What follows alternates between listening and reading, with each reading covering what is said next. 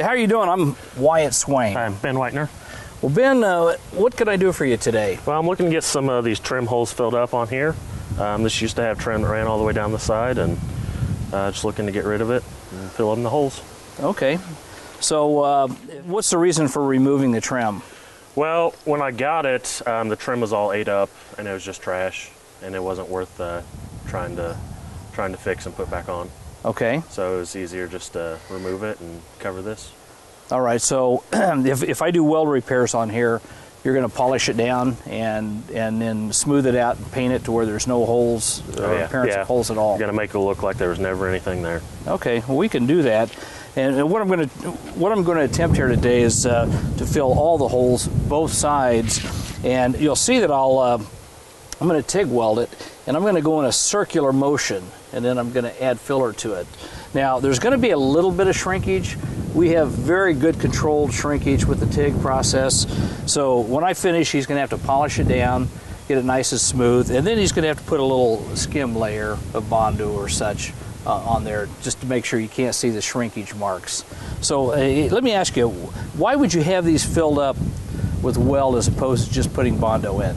Well, the Bondo, which actually somebody had Bondoed in the holes before, and it just cracks out and it just won't stay if you don't have something behind it, and it ends up being just a nicer product when it's welded in the way it's supposed to be. Okay, so you don't want to put a $5,000 paint job on here only to have the holes cracked out. Yeah, because I could just push the Bondo right through the back of the hole, and then I'd have a car with holes in it again.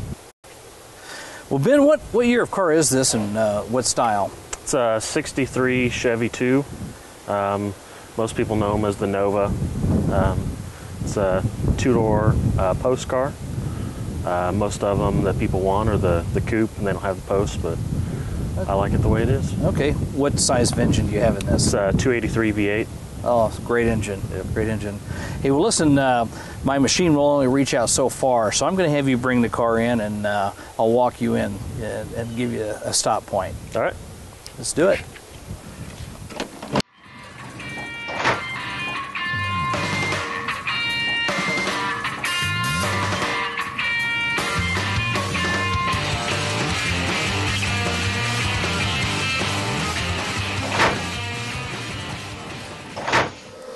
Okay, I'm using my CK Flexhead 9 torch, mostly because I need to be able to bend this torch into different positions.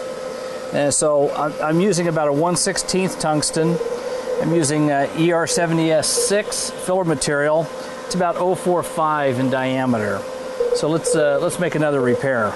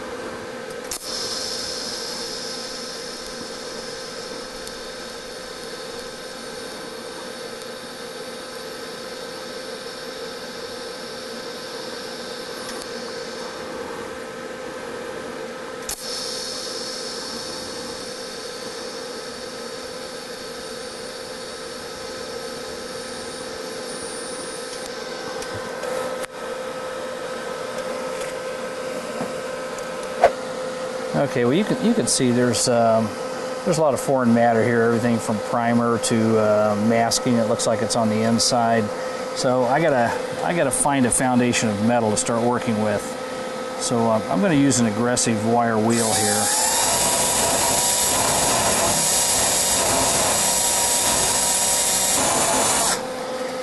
At least I got it down to bare metal. There's still a few things inside here I'm going to try to scrape out, but they're quite a ways inside. They're likely to burn away as soon as I start my arc. And you can see they're they're still there, but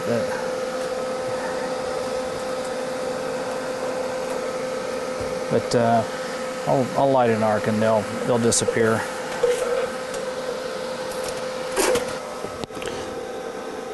Okay, I'm at the back into this car. There is just a little bit of Bondo hanging on the inside.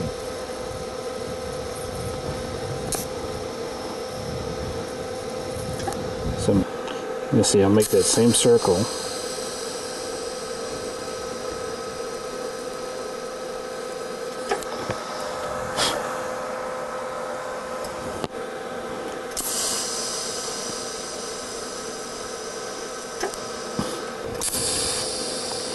Yeah, this hole is just a little bit larger in diameter, so it takes a little bit longer, a little more patience.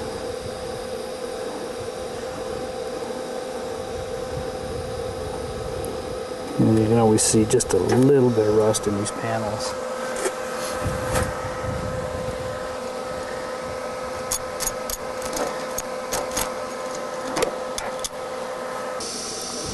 Yeah, so the rust kind of bubbles a little bit, and as you add good alloy to it, you can actually see it clean up.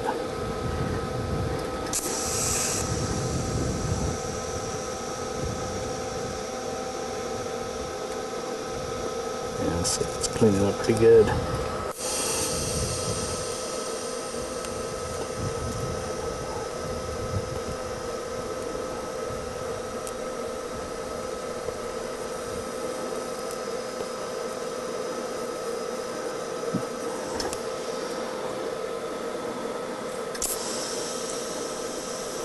Yeah, use the same technique, just went around in a full circle.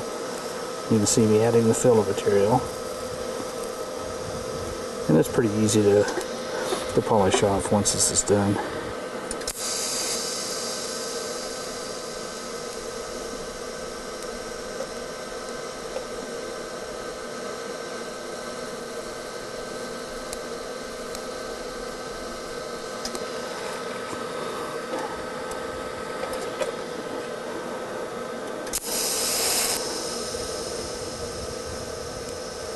And I just, have several starts and stops and all this.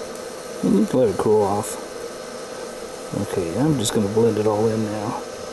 See how it looks. Okay. I can see a little bit of porosity there. I'll just try to bring that out to see how deep it is. Okay. A little there and a little there.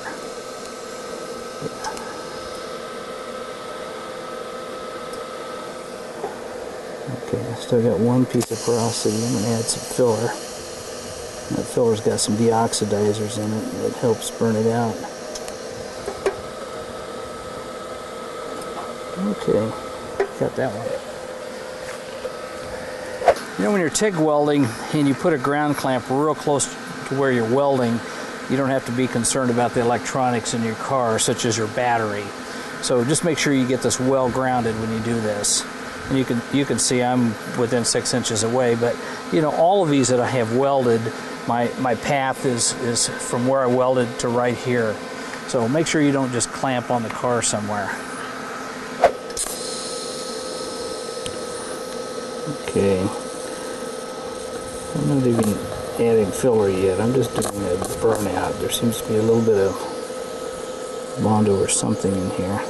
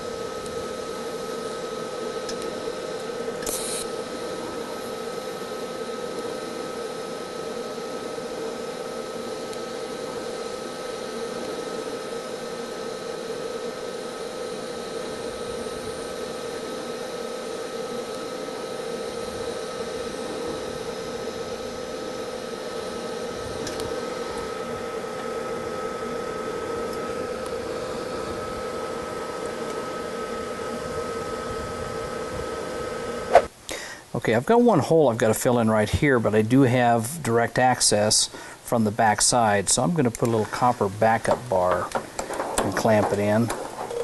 And it's always nice to be able to do that, but this is one of the few holes that I can do that. So I'll just fill it up the same way, and then the penetration will be smooth on the back side.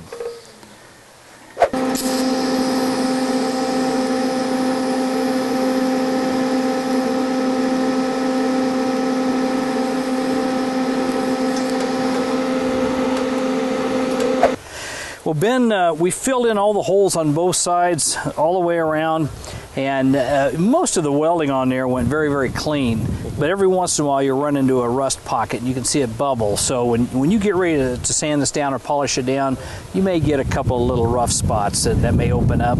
And as long as they don't open up too big, go ahead and just put your body filler in there, just a skim coat, and it'll be good to go. All right. So I'd like to see this when you get it finished. So bring it back to us if you will. All right, I'll do that. All right. Thanks for watching TIG Time. I'm Mr. TIG.